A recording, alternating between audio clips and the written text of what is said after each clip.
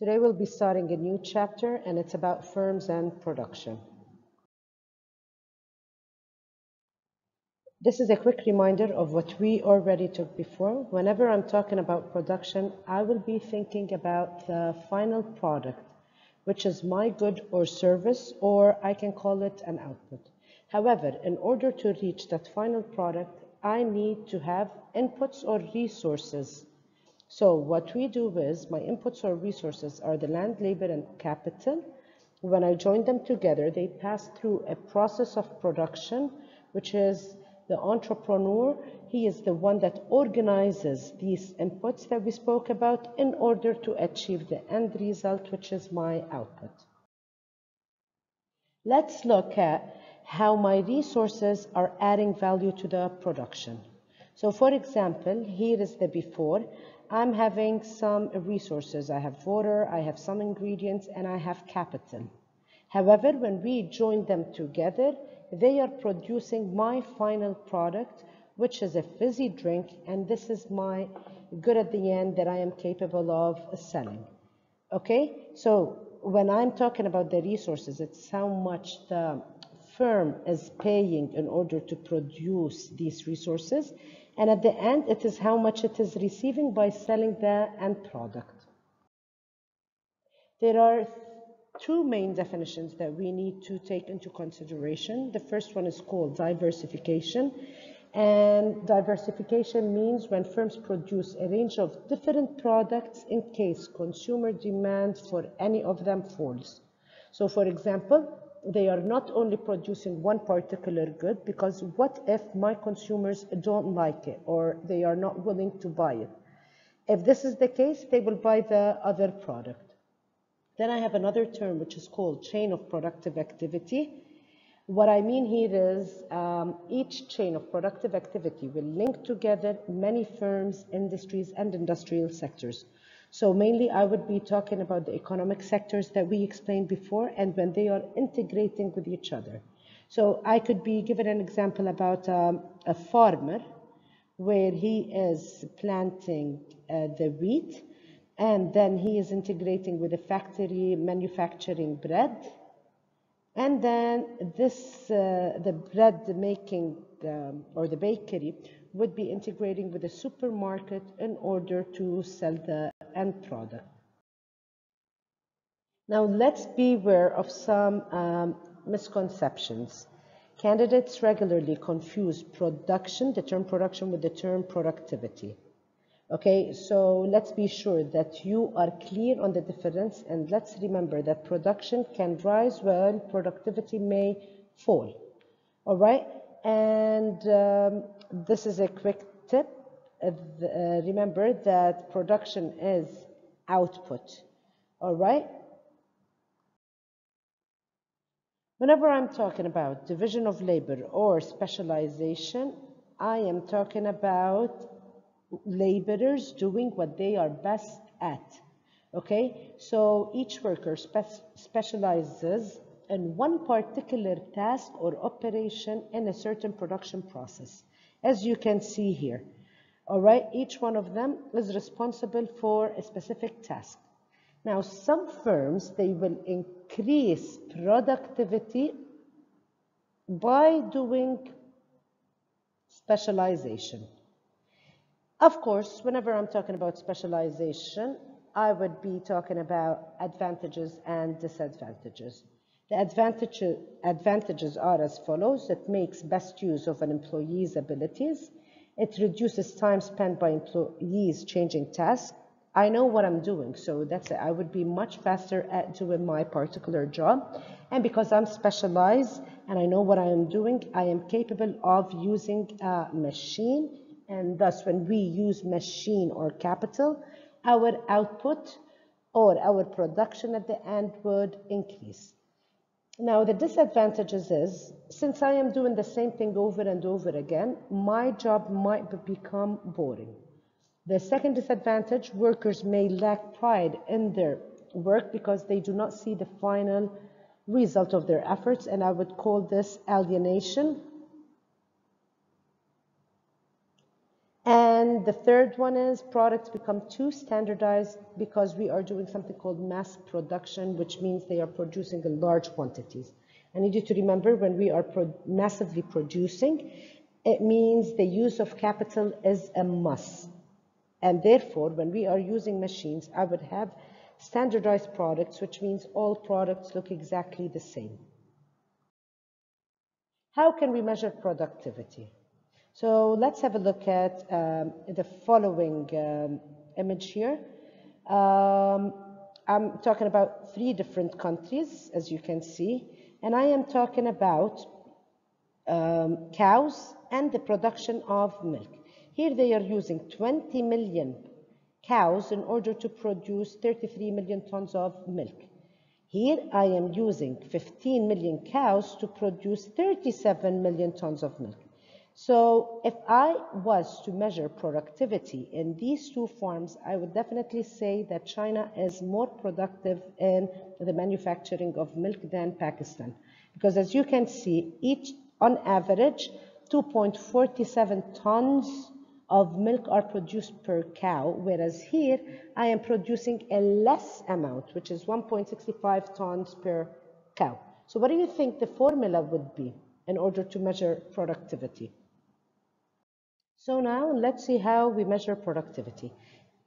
Productivity, as they say, is it measures the amount of output, which is the good or service, and in our previous example, it was the amount of milk being produced that can be produced from a given amount of input. And in our previous example, we were talking about the number of cows. This was my input.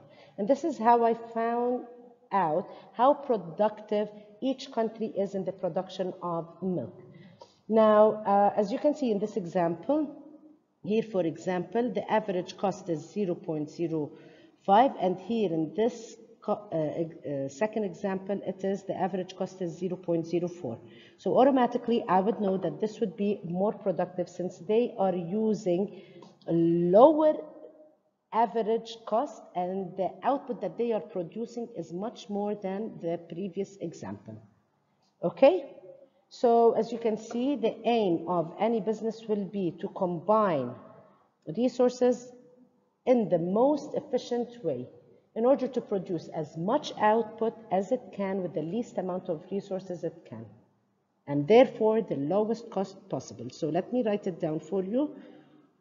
Efficient use of resources. Also, I am talking about more output in the least amount of inputs or resources. So right now, let's see how we can measure productivity.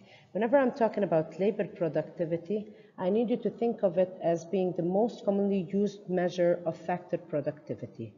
It can be measured by something called average product of labor. So we're measuring the average amount of output each employee produces per period of time, or by the average revenue, which is the average amount of revenue each employee contributes per period of time as a result of his efforts. So for example, whenever I'm talking about product, I need you to remember I'm talking about goods. So it's anything that is tangible or with physical output. How do I calculate it? I do total output per period divided by the number of employees or laborers. The second way to measure the productivity of labor is through revenue, and I would call it average revenue product of labor. Since I'm talking about services or intangible, so no physical output here. So for example, I'm talking about hairdresser salon and so on. What do is I do the total revenue per period over the number of employees. Now, I need you to remember that the second one, which is the average revenue product of labor, is a better method since labor productivity is not that accurate when it comes to services. Now, what are the problems when we are measuring productivity? First of all, services can be difficult to measure because it doesn't take quality into consideration. The second problem would be more difficult to measure when we are talking about an organization that does not produce a physical output or even revenue. So, for example, when I am talking about public hospitals or public schools, they are not producing a good, anything physical, and second of all, they are not producing a service that generates revenue, because if it is provided by the government, it means it is not generating any profits. It's not profit oriented. The third problem would be it takes no account the quality of work, which is related to the first one. How can firms increase productivity or improving productivity? So same amount of inputs, same costs, but more output. This is what I would want to achieve. I would always want to achieve a lower average cost per unit of production.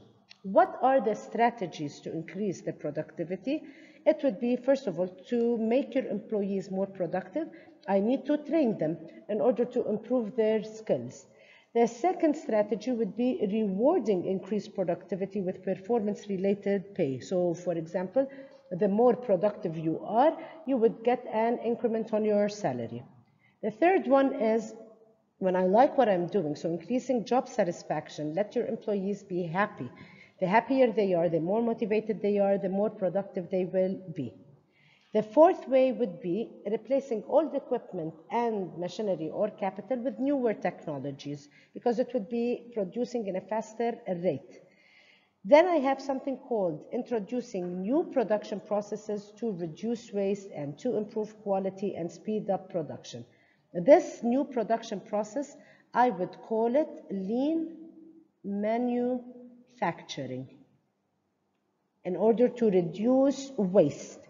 And I can do specialization or division of labor, or I would do something called factor substitution that we would explain in a second. So what is factor substitution? Here I would be explaining it by giving an example, replacing my own workers with machinery. So for example, here, if the productivity of capital equipment increases relative to labor, or if the cost of capital or machinery falls relative to the wage costs, then I would be substituting my workers with machinery. But we would be facing some problems or barriers. So for instance, the machines, first of all, they cannot replicate the work of a doctor, a lawyer, a hairdresser, or other workers providing personalized care and services. The second one would be some firms cannot afford to install and maintain new machinery and technology, because they would always have to pay for repair, for updates, and so on. So it's costly. The third one would be some consumers want personalized and not mass-produced products which are standardized. Now I would like to explain something called CAM. CAM, it stands for Computer Aided Manufacture. What does that mean? Intelligent robots controlled by computers have taken over human tasks in manufacturing goods and services. So for example, when I am talking about the car assembly and food packaging, I would be using the CAM, which is Computer Aided Manufacture. So when I'm talking about factor substitution, I'm talking about the factors of production. Will I be using capital or labor? Now, I would add a link in the description about the video that I explained, labor or capital intensive. So is it more where we're using workers, or is it more machinery? So you will be finding the advantages and disadvantages of both capital and labor in the other video. Now, what determines the demand for factors of production is also found in the link that I put in the description. So that would be it for today. In our next video, we would be talking about the costs of production and how to calculate the different types of costs and how to calculate revenue and profit or loss. Please do not forget to watch the labor and capital intensive video. Have a lovely day. Goodbye.